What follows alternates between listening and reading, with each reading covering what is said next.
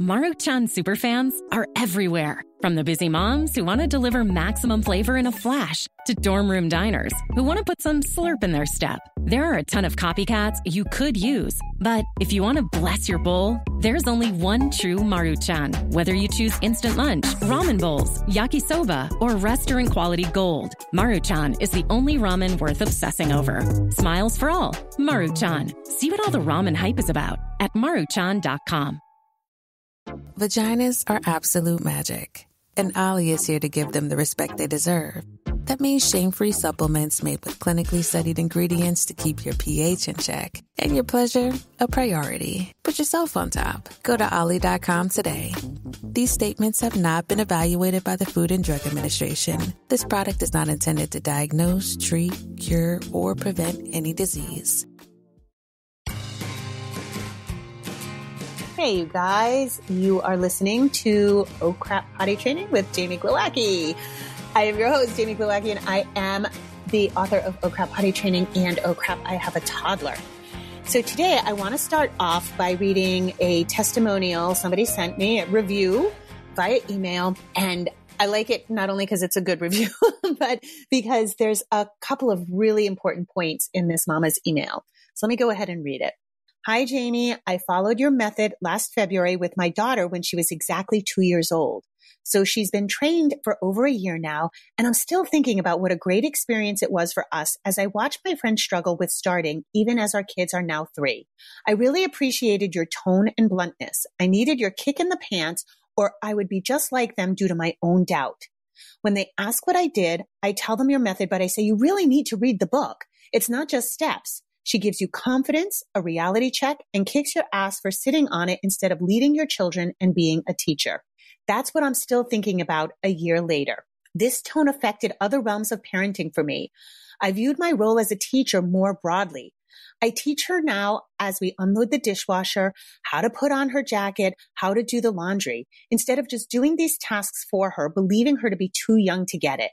Now she's 3 and can do more than her peers can, and I'm told all the time that she speaks clearly with more words and does very well with grown-ups.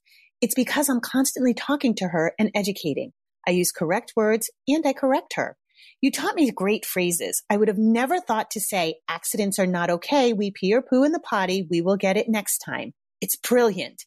If I tell her accidents are okay, then that's all her little mind knows. It's so obvious that's not what I should say, but it's so natural to say, it's okay, accidents happen. It's the right thing to do. Thanks for your book and the kick in the ass to step into a new version of parent that my daughter needed me to be. Oh, I just love this. I love it not just because it's a good review, which is nice, but there's so much to this, and this is my intention. So recently, it's really funny because in this work, I see so many parenting trends and shifts, and more recently than ever, I see, people will mention me in their stories on Instagram, or somebody will share something with me about somebody talking about me. And I've had people say I'm militant. Like, it's really bizarre because I don't think I'm militant at all. I remember somebody shared a story and said, I'm not into this rip the Band-Aid off approach, which, guys, I don't know how you potty train in a diaper. You're extending potty training by at least a year if you potty train in a diaper. You can't actively potty train. You have to take off the diaper to potty train. That's just how it goes. And there will always come a moment where you're like, okay, I got to take off the diaper now, whether it's now or in a year. And if you want to send a mixed message of yes, you can pee in a diaper sometimes, but other times I need you to use the potty, I think that's just confusing. But whatever. I think what's happening is there's this gentle parenting is all the rage. And I really agree with gentle parenting, except that people have bastardized it to lean into permissive parenting, or that every single thing should be the impetus from the child. And I fight this so much because there are so many people. Oh my goodness. I saw an Instagram influencer mom, right? These influencers say, oh, by the way, it doesn't really matter what age your kid is when they potty train. They'll be fine. And I was like, all right, I get what you're saying, except it does matter. Because your child's going to have to go to school at some point. And if you have the luxury of staying home and your child's not in any sort of preschool and their first school experience is kindergarten, I still see kids get kicked out of kindergarten for not being potty trained properly. So it does matter when you do it. And there are markers for when it's too late.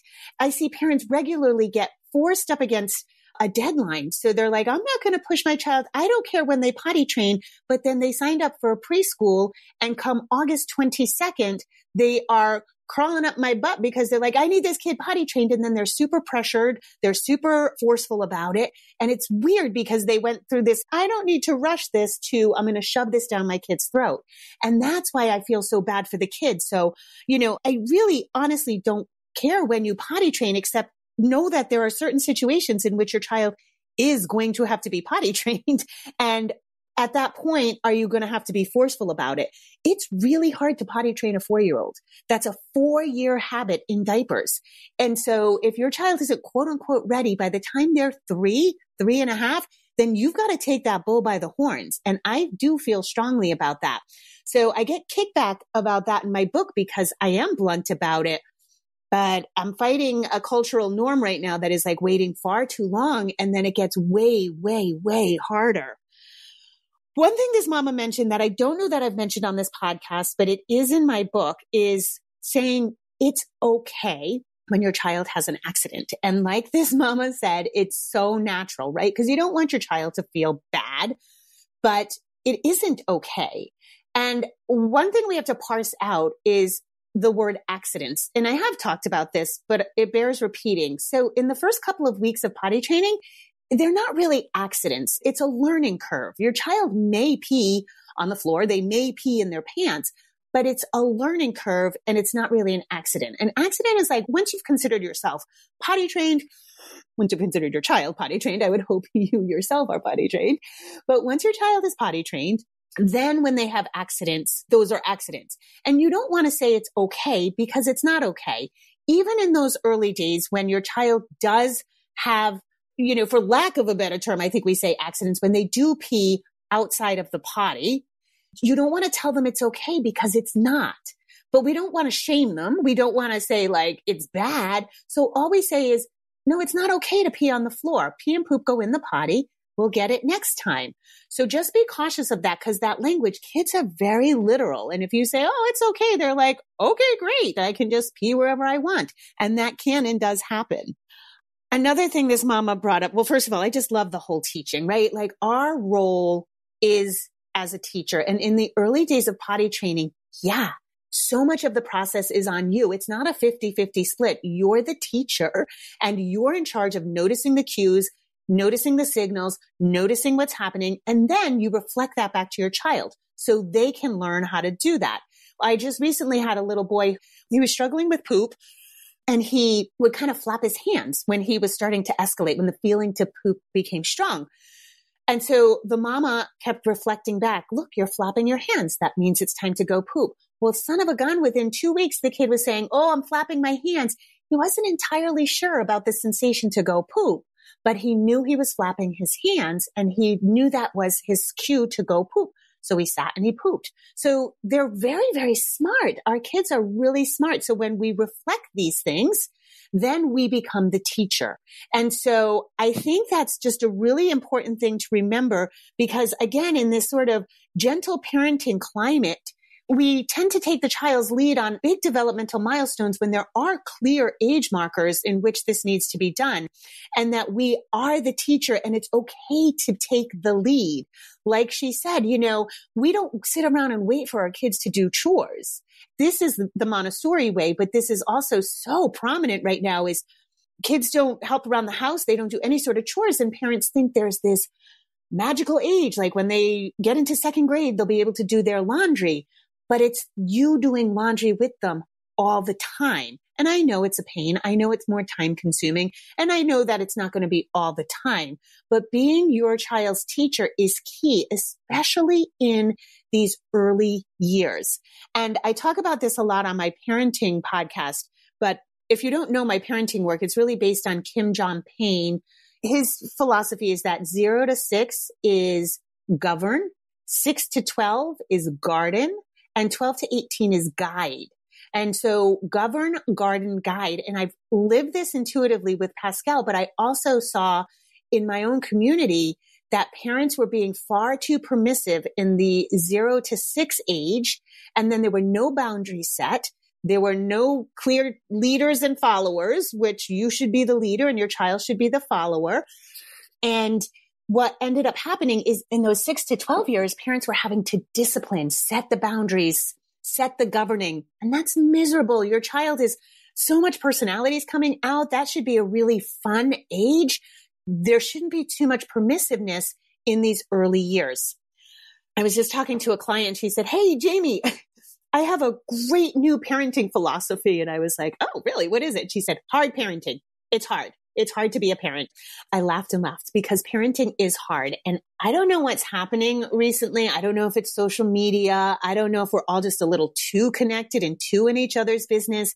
But there's this idea that parenting should be a cakewalk. Y'all, we're raising humans. We're raising the next generation of humans. That's hard work. It is hard parenting. And I think, especially when it comes to potty training, we have been misled to think it should be super easy or they're not ready. And that is false. It's not an easy milestone. It has never been an easy milestone. In prior generations, there were less distractions. Yeah, there were less things going on. Kids definitely didn't have a schedule the way they do now. So there are a bunch of factors that make it harder, but this has never been a pleasant milestone. So the idea that it should just be easy or you're fucking it up, or it should just be easy or your kid's not ready is just a lie. It's hard. Even the rock stars, it's still hard.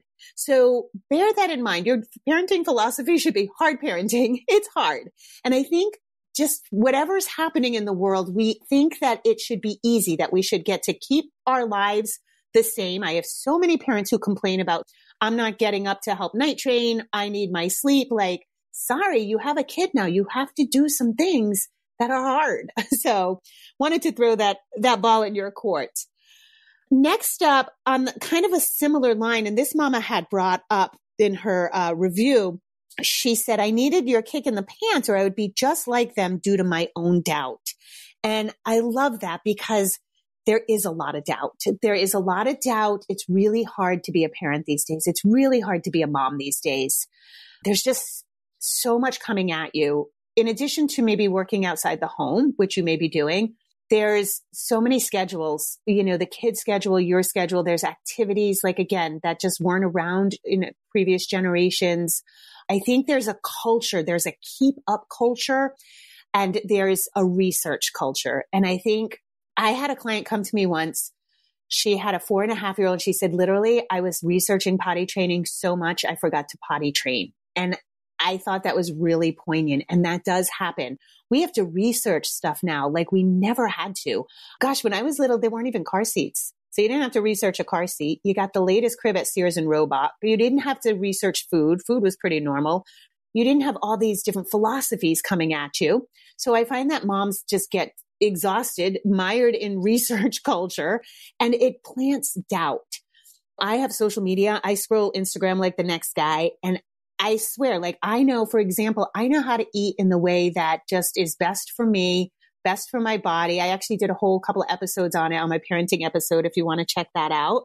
And even I can get confused with like the food stuff screaming at you from Instagram. Like everybody's an expert now. The way Reels and Instagram works is like, it's like people throwing information at you. And so it gets very confusing. I have had clients, I can almost see them freeze in a hard moment, whether it's potty training or parenting issue or a tantrum. And it's like you can see them going through the Rolodex of parenting experts and Instagram posts and gentle parenting advice and permissive parenting and authoritative parenting. And they get stuck in all the research such that they get pulled out of parenting. And you get this massive doubt. And that doubt can be paralyzing and it can really make you not move forward, and I notice it even in my own work. Like a lot of times I'll have a work project due and I'll say, I'll do more research because I don't want to just jump in and do it. And sometimes just jumping in and doing it and making the mistakes, repairing the mistakes is the best thing you can do. But along with that doubt comes fear, right? And we cannot parent out of fear. And I see this so much in potty training. Listen, I don't know that you've experienced fear. I think the hardest thing in the world is when you go from like block 1 and 2, you're in the house, your kid's kind of getting it, you're all set, and now you got to leave the house, and you leave the house on a wing and a prayer, commando, no diaper. And I think that is like the scariest day ever. So like you're fearful of that day. I get it, but you still have to do it. And again, so many clients will be like, I'm not ready. I don't want to leave the house. He's doing so great. I don't want to leave the house. What if he has an accident? What if he does? Then we have information. Yeah. So if we potty train out of fear or this what if,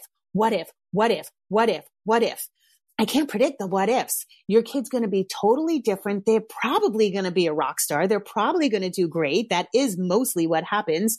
But we start getting ourselves backed into a fear corner about things cropping up. I see this a lot with parents who have had poop struggles or maybe some pee withholding. And they'll be like, but what if it comes back? Hey, it might come back. In case it comes back, we have the tools. So we can't parent out of this fear because it paralyzes us and it will stop forward progress. And so again, I know just from online communications, so many parents say, I'm not potty training. I don't want pee on my floor. Oh my God, you're going to have pee on your floor regardless. You're going to have puke on your floor. There's going to be stuff that happens, right? And so this fear of like, I don't want. And so sometimes I have to ask people, what do you want? Because, okay, I used to wait tables, back in the day. Every once in a while you get a customer and you'd be like, they'd order a steak or a hamburger and say, how do you want that cooked? And they'd say, well, I don't want it. I don't want it well done. I don't want this. I don't want it rare. And finally I'd say, what do you want? Because I can get you what you want, but stop with the don't wants. And I see that a lot in parenting, especially in potty training is, well, I don't want. And I'm like, what do you want? Because a lot of times what you want also, I may not be able to give it to you because it's magical. Like if you want a kid to come out of the gates perfectly potty trained in a day, I can't give that to you. So again, we go back to hard parenting as your philosophy, right? So just be mindful. I think we live in an anxiety-ridden world. I was talking to one of my consultants and she said, gosh, the pee withholding is really upticking. And guys, if you're experiencing pee withholding, and by that, I mean, 12 hours plus, you need a consult. We have a protocol that is 100% successful, but it absolutely 100% needs to be done with a consultant. So I definitely suggest that. But anyway, in March of 2020, pee withholding really started. March and April of the pandemic, obviously it was anxiety, right? And so then it sort of chilled out in the last year, but now it's back. We were just kind of ruminating over the phone. And I said, I think it's just, we live in an anxiety-ridden world. It's like we're on the verge of war, right? We've got stuff happening with Ukraine and Russia. We've got cartels. It's a mess. Like the world is a mess. And I think, again, if you're on social media, it's anxiety ridden because there's so many people screaming at you. There's so many options. There's so many choices. There's so many research things that need to be done so that your child is healthy and happy. And you're always maybe trying to do your trauma work. And so we have this like really anxious world right now. And so I think we have to stay on top of that fear and on top of that doubt with potty training or just with, with parenting in general. But you can't potty train out of fear. If you are leading with fear, your child will smell that. You smell like fear. And when you don't know what you're doing, and of course we don't know what we're doing. I mean, I know it's a wing and a prayer when you start potty training. Hopefully you have my book and you have some level of confidence, right? But when you lead with fear, your child can smell that and they go berserk. Because if mom or dad is not in control, if mom and dad are afraid, if mom and dad are just filled with doubt and leading, kind of hanging back, you know what I mean? Then your child's not going to react well because it doesn't feel safe. What feels safe is when the parent has got the situation. I got you. I know what I'm doing. Even if I don't know what I'm doing, I'm going to do it with confidence, right? But if we constantly lead with fear and doubt, it will end badly because your child their nervous system will react. They'll be like, they'll be all janky because you're all janky. So just kind of notice in yourself, especially as you begin the potty training process, or if you're having a struggle with the potty training process, you are going to get through it 100%. Obviously, I suggest a consult and get help. But regardless, I know your kid's not going to go to college in diapers, right? You are going to get past it, but then don't be fearful of it coming back or, oh my God, what am I going to do? We do this future tripping too. Like, I've worked with people who are like, that's it, never mind. He's never going to be potty trained. That's it. He's going to be in diapers for the rest of his life. And I'm like, okay, maybe we can take a step back and take a breath. So anyway, I'm going to close out for today. That's all I wanted to say is like, try to notice when you're in fear and try to get a jump on it. And, you know, if it's true anxiety, if you're really anxious, it's okay to get some meds or something. We have anxiety in record numbers right now, and an anxious parent is no good. So get some help if you really do have anxiety. I really encourage that a lot. I talk a lot about that on my other podcast. It's not okay to have accidents, and you are the teacher. I'm going to leave you with that, all right? I hope you guys have an awesome day. As always, rock on. I appreciate you listening, and I appreciate you.